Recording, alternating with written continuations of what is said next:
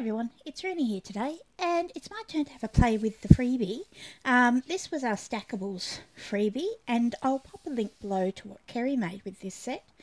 And I figured we'd just have a bit of a play together. I'm thinking of making a tag. I've got a kind of idea in my head about what I want to do, but we'll have to give it a try and see if it works. So I've already gone ahead and cut out a whole set. And I need, for this idea, a blank piece of paper and some stuff to glue on. So grab this little paper stack. Alright, so first thing I want to do is get these square pieces. Now, they're different sizes. Excuse me. And for this particular project, I want to pick two that are the same size which look nice together.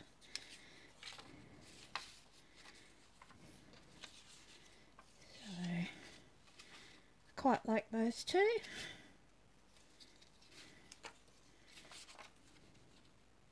And I like those. Too many choices. Alright, we're going to go with these two to begin with.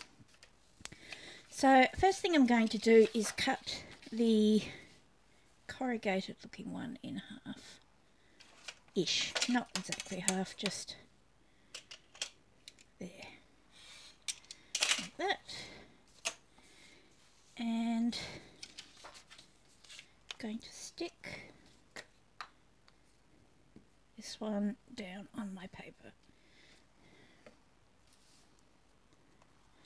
like this, giving myself a bit of room in case I, want to get creative.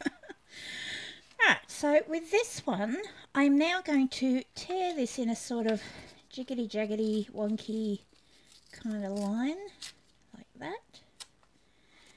And a little bit of inking along that torn edge. Okay. So my plan is this is going to go on either side. So that one will go up there and this one will come down here. But before I stick it down, I want to think about, do I want to poke anything in here that's coming out from this gap? Like these cute little mushrooms. How would they look if I kind of poke them in? Do I want them completely overhanging? Like this.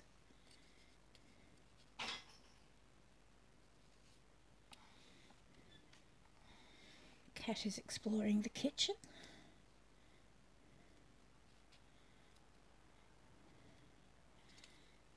So we could do one under and one on top. That could work. Let's do that. Alright, so I know I want to put this top piece down first, so let's start with that.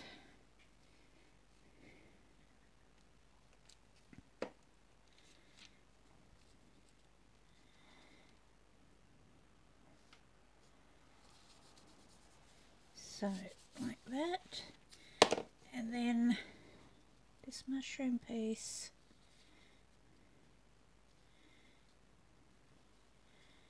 I kind of like the overhang, it kind of makes it more interesting, so I think I'm going to go with that.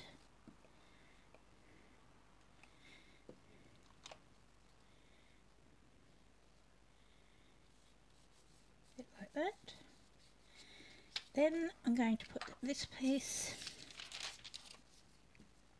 on.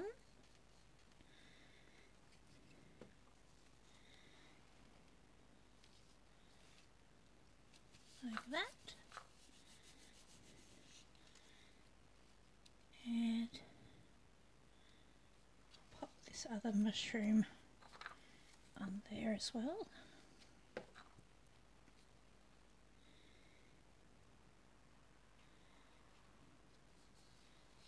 That. And then with this piece I'm going to do another tear down the middle, not quite as erratic as before, but same idea, bit of inking. Okay, so this time these are going to be the top and the bottom.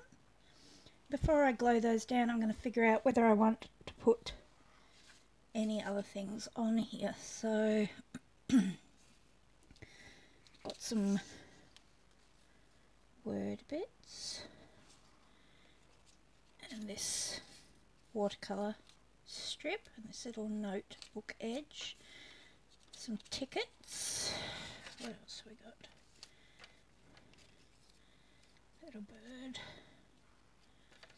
flowers.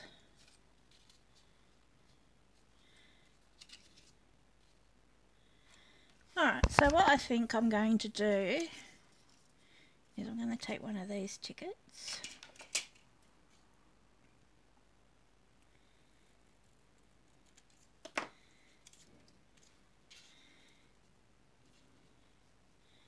and I'm going to put that like that so it hides the base of my mushroom and tucks under that bottom piece.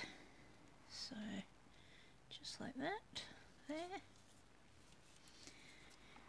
and then this bit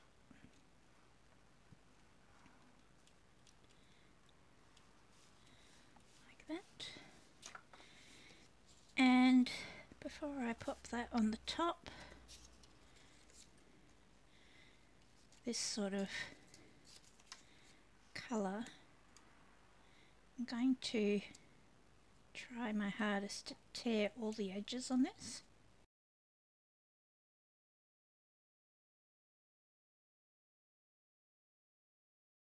Alright, and I think that maybe can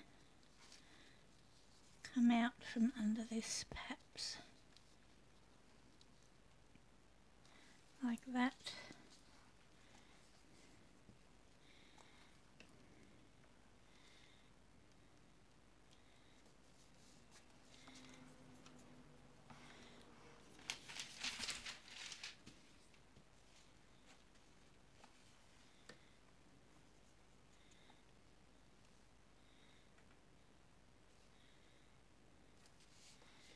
Okay, so I might also pop a word or a number.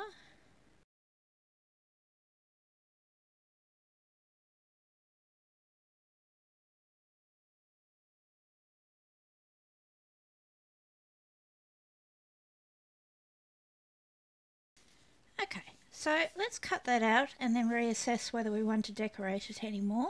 So ruler.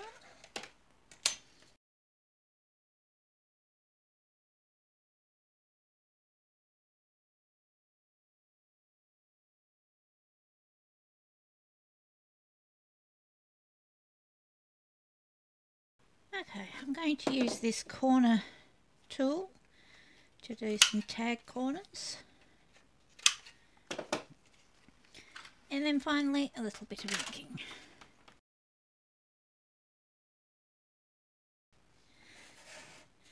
Alright, so I really like this kind of look, and I've made a few others earlier. So I did this one with the same kind of layout, and then I did this one. I did two slightly larger ones like this, and I quite like how they've all come out. So I hope you have an experiment and make a few tags like this.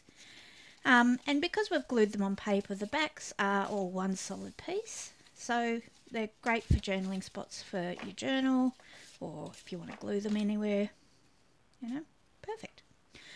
Alright, thanks very much for joining me today. Quick one, and I'll see you again in the next one.